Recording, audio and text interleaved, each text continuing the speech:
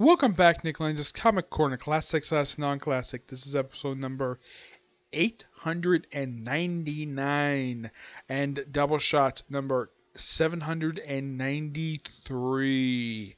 Yes, the very next episode for this series is my 900th episode. As for what I'm going to do for it, I don't have any idea.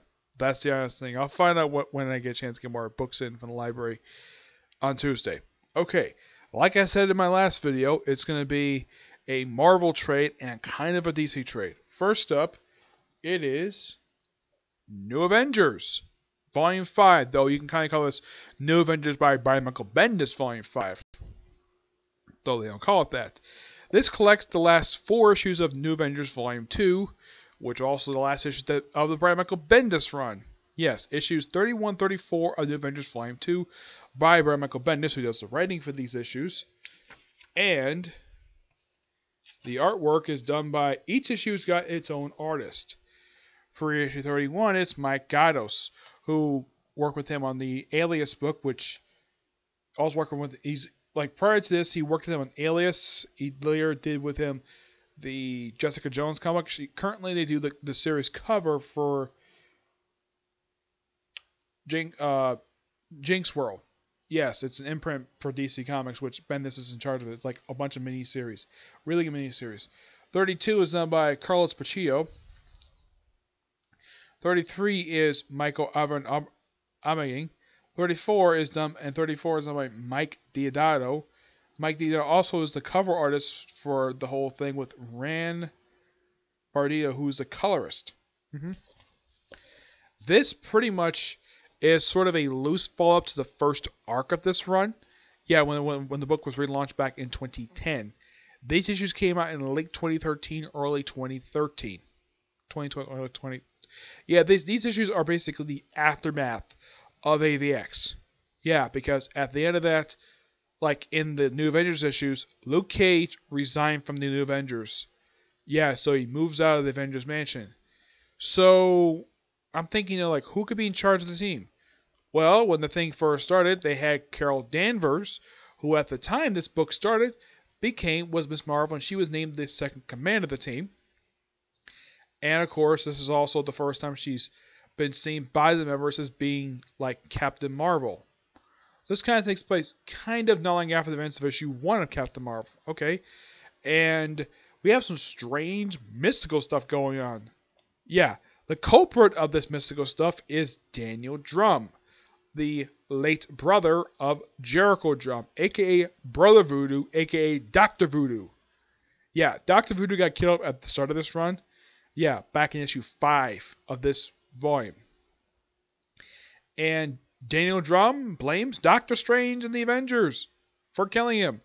And in the first issue, Bendis decided to have a character he created, though this character kind of first appeared in my Fraction book chronologically. Yes, the character of Victoria Hand. Yes, the same character who also appeared for about 2 episodes of Agents of S.H.I.E.L.D. Yes, the character who was later confirmed to be a lesbian. Yeah, and also who in the Dark Avenger files really wanted to sleep with Moonstone. Yeah, she really wanted to have sex with her. I am not kidding about that. She seriously did. That's the way Bendis wrote her in the Dark Avenger files. Which, I'm like, okay. Yeah, that was kind of weird. The fact that, Bendis wrote her that way.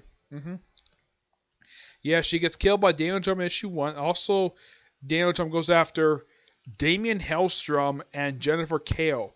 Those of you who don't know who the heck these two are, Damian Hellstrom is the literal son of Satan, and he made his first appearance back in the first issue of Ghost Rider from the 70s. Yeah, this is when Johnny Blaze was the Ghost Rider, not Dan Ketch from the 90s or the Phantom Rider from the late 60s.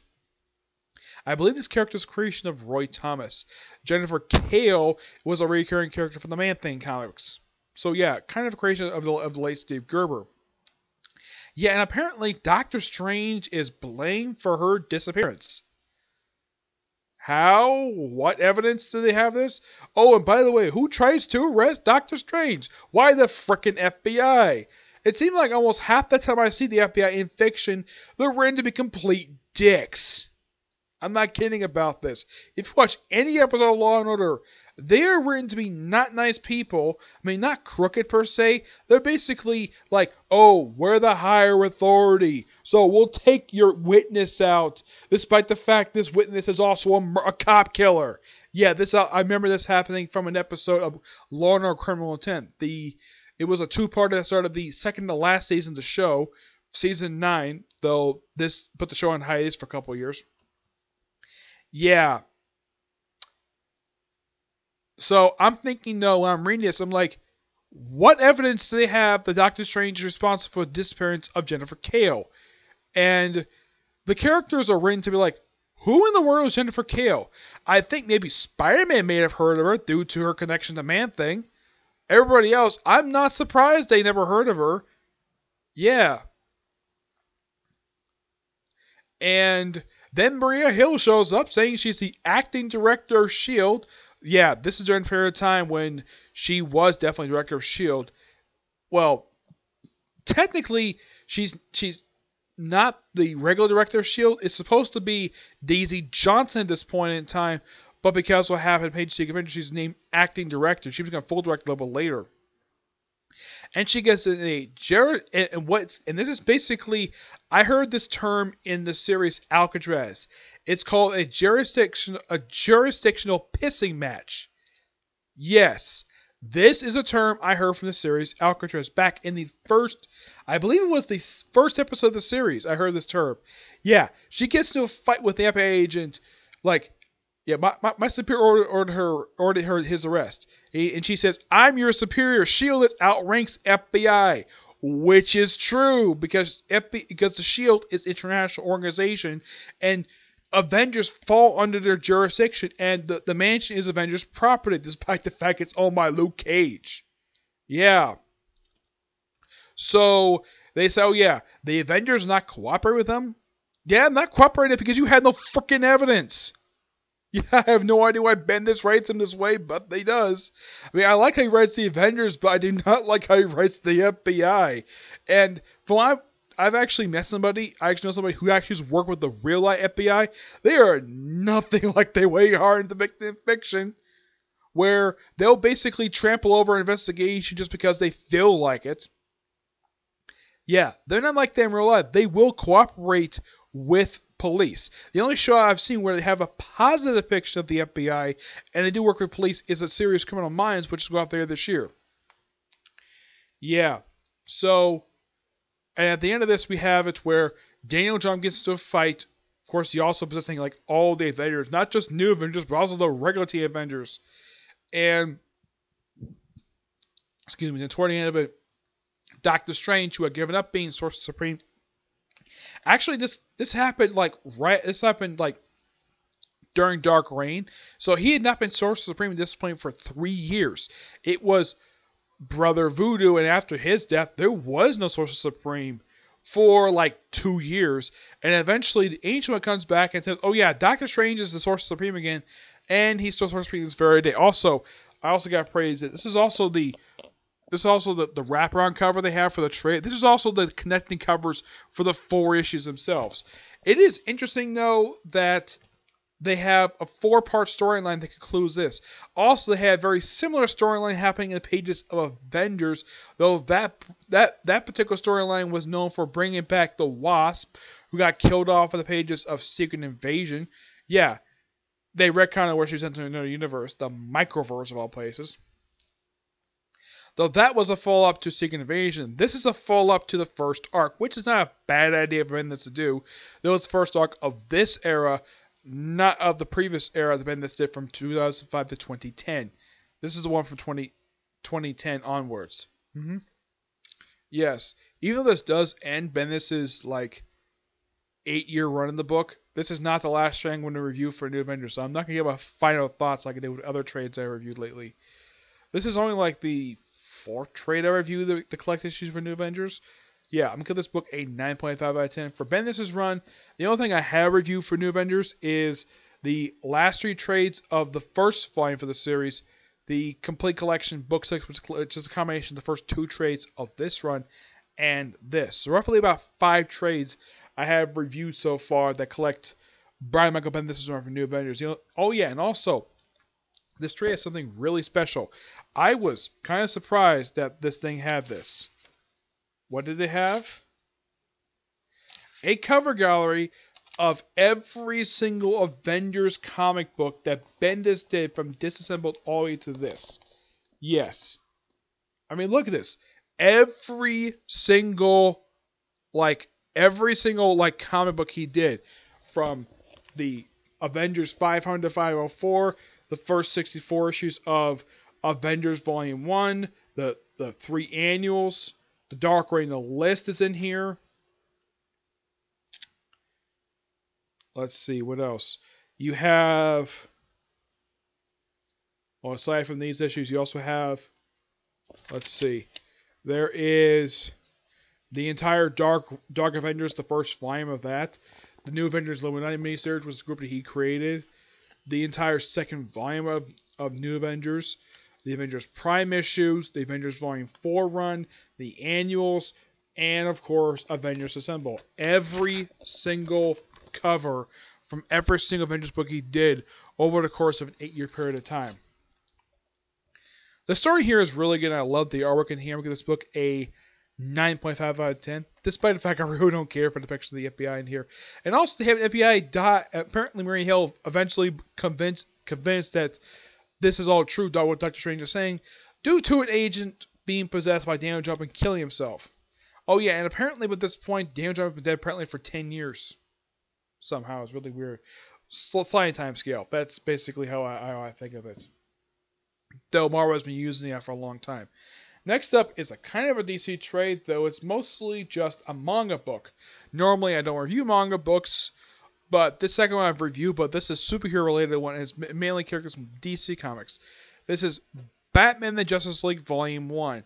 This is a manga book that was released just last year, and it collects the first 8 chapters, mind you, of the Batman and Justice League manga series, though this is translated. And the story for this one is, now mainly the two characters who are seen throughout these 8 issues is Batman and Superman. Then we also see appearance with the Joker, Lex Luthor, Jim Gordon pops up in here, and also an original character. This guy right here, his name is Ryu, I think his name is. Yeah, he comes to Gotham because his family are old friends of the Waynes, and he really wanted to be Bruce Wayne. And he comes there because he wanted to find out what happened to his parents, because he didn't believe that they didn't die and they died in his accident. And Batman believes him. How? Because he finds his mother in a factory run by the Joker, who, now I first saw this character, I thought it was a woman, but nope, it's a guy. Despite the fact this character's got long hair and glasses. Yeah, and apparently this character is a ninja. Yeah, it's a really fun little storyline, but I'm looking forward to reading more of this because I found this to be very interesting. Now, the thing is, despite the fact that Cyborg, despite the fact they had the New 52 line for Justice League, I mean, look at Superman. He has the Jim Lee look because the collar's there. In the case of Batman, this is actually an original look for him. It's not, let's say, the Jim Lee look. It's more like an original look for the manga. And Wonder Woman, yeah, her basically her main bodysuit of her outfit, that's from the Jim Lee look, but her necklace and tiara are completely different from the Jim Lee look. For Superman, I think the only things they changed from his New 52 look to this look is the S is drawn a little different and the belt buckle is a little different as well. Yeah. But I love it whenever you have a Japanese company and they publish like American characters in their manga book. Yeah, I know they've done it for Batman, but I've only reviewed one of that. But that was actually I really wish the library had more of those books. Yeah. So this is the second one I've actually read. Now I know for a fact there's also Spider-Man manga as well. I've read the first volume, but that was basically published in the U.S. This is basically made in Japan, though this is a translation of it. But like I said, the only reason I'm reviewing this because it features DC comic characters. Normally I would not review manga on this channel on this particular episode, but because these characters are here, that's the only reason I'm reviewing this. This is actually really good. Though it feels a lot like a Batman story guest star in Justice League, though that's the point of the title, Batman Justice League. I'm gonna give this book roughly a 9.5 out of 10. Excuse me, yes. The book even also has an interview with the creator of the series, and she found it difficult to draw the DC characters, though the way she draw the writer of this book is a woman. Yes. The way the Joker is depicted here is a bit bizarre. Like, really? This is her depiction of the Joker. Okay, and it's apparently partially based upon the Heath Ledger look. This apparently is the Joker in this continuity. Yeah, this is the Joker. Okay. Even though I thought it was some random guy who just looks like he wore clown makeup. At least Batman looks like, yeah, you can tell that, yes, this is Batman. Yep, the rest of the characters you can easily tell it is them. Just by looking at them. Yeah. Yeah, but some of the other characters get slight redesigns. Like, let's see. I mean, take a look, let's say, Bruce Wayne. I mean, when I first saw him in the book, I thought he was Phoenix Wright from the Ace Attorney anime. Yeah, it's a very similar look to that, though that's probably how a lot of artists depict men. Yeah, this is how Superman looks in this continuity, and this is how Clark Kent looks. They also have Lois Lane here appear for a brief cameo, and that was it. And this is Aquaman. Okay. Yeah. Yeah, this is how Aquaman's design looking here. Now, I thought this might be the New 52 look, but it kind of does look like it, except that Aquaman never wore a necklace. I can't think of any iteration of Aquaman's suits where he wore this frickin' necklace. I have no idea when he did this. We have, I think this is supposed to be Hal Jordan, but he's drawn to look like Kyle Rayner. Yeah, with that hairdo, he kind of reminds me of Kyle Rayner. Yeah.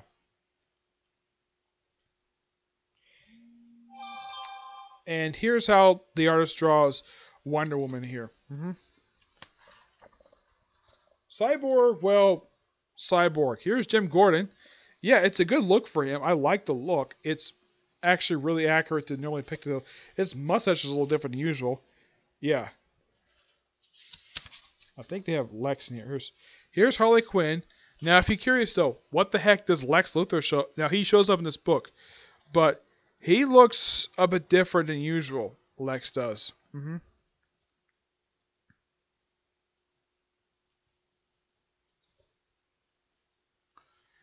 Yeah, he kind of looks like normal depiction of Lex, like from other media. Yeah, this is Lex Luthor. Okay, yeah, I can believe this is Lex Luthor just by looking at him. Bald head, suit, yep. It's traditional Lex Luthor. I'm going to give this book roughly a 9.5 out of 10. It's really good. And I highly recommend it. People are fans of the Justice League. Let's check out this book. It's really good. Alright? So, that's it for this particular review. Stay tuned for tomorrow. For probably about one video. Probably would be review of Season 5 for Case Closed. Okay? But see you next review. Bye.